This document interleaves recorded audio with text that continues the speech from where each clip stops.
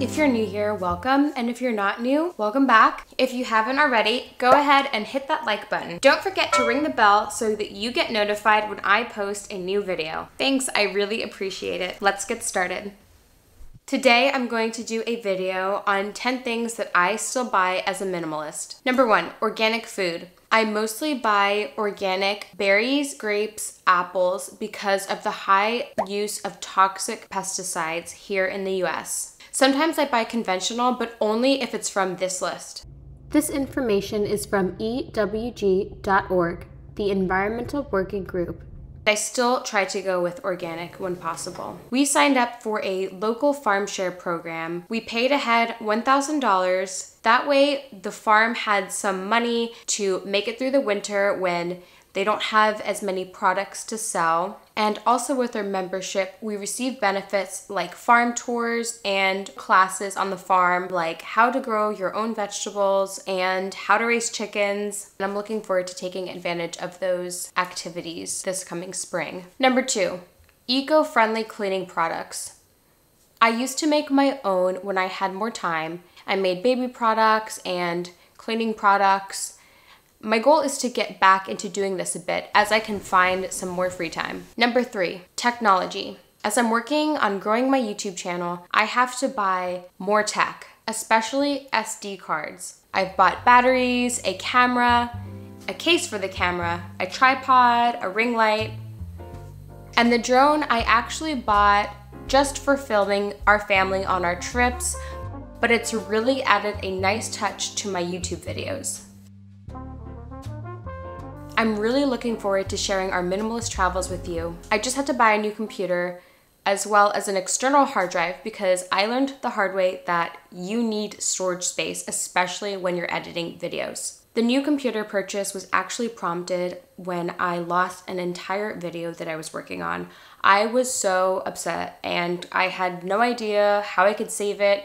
I didn't know what went wrong, but I ended up going to Best Buy to get some advice, and then I went to the Apple store and I fixed the problem, so things are good now. Number 4, subscriptions.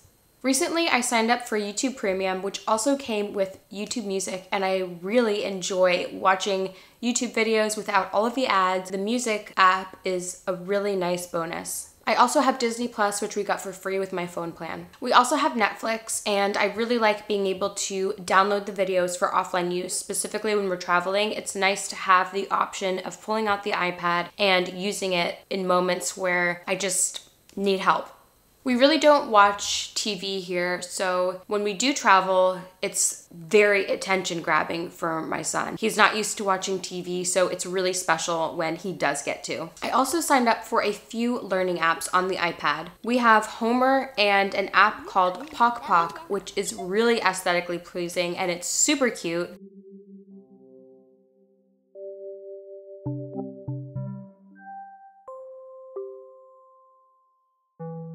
I really like it. I would definitely recommend it for anybody with small children. Number 5, investments.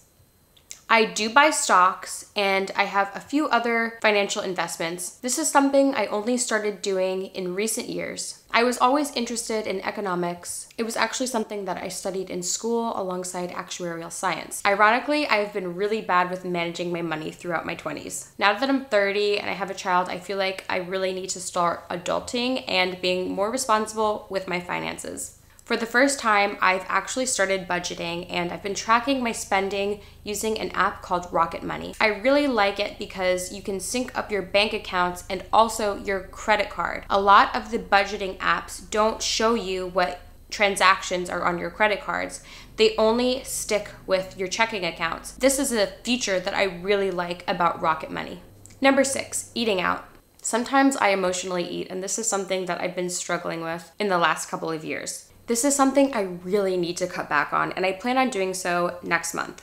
It's probably a part of long-term food issues that I've had, but I do have it under control, and I'm really working on fixing the emotional eating problem.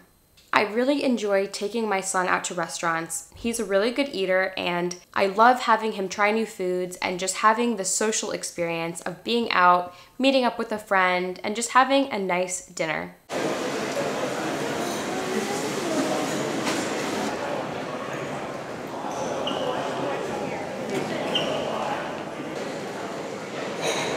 7, vacuum filter bags, water filter bags, and water filters for the coffee machine. Even though our water report is good, I still don't trust the water, and I have our whole house on a filtration system. It honestly feels like a spa in our house. This is the filtration system. There's an app that you download which shows you how much water has been filtered and all kinds of metrics that are actually really interesting. I noticed a change in my skin and my hair after we got the filtration system. On top of that, I also have a drinking water filtration system directly under our sink with a separate faucet for our drinking water. Number 8, travel gear. We have done a lot of traveling as a family, and I do not skimp out when it comes to travel gear. In the past year, I have purchased 2 carry-ons. The first one didn't really work out, and the second one I love. This will be my only carry-on for the next 20 years. I also purchased a travel car seat. I've actually used it to replace the regular car seat that we have. So I only have 1 car seat now.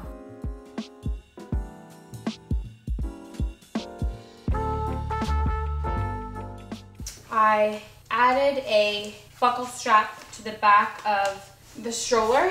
I thread it right through the back, and this is it. This is how I travel. Number 9, gas. I don't really need to talk much about this. My car is a total gas guzzler. I'm spending hundreds of dollars on gas every month. I'm really hoping to switch to an electric car soon.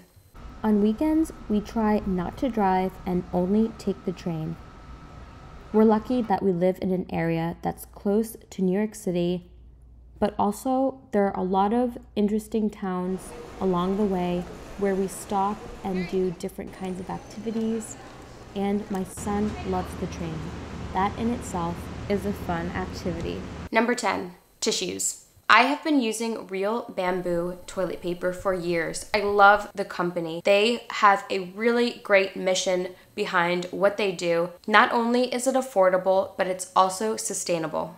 And I just don't use paper towels. I switched to using dish rags many years ago.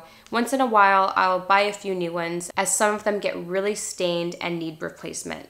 What are some things that you still buy as a minimalist? I'm curious to know. If you like this video, please give it a like and subscribe to my channel for more videos on minimalist life and travel. Bye-bye. See you soon.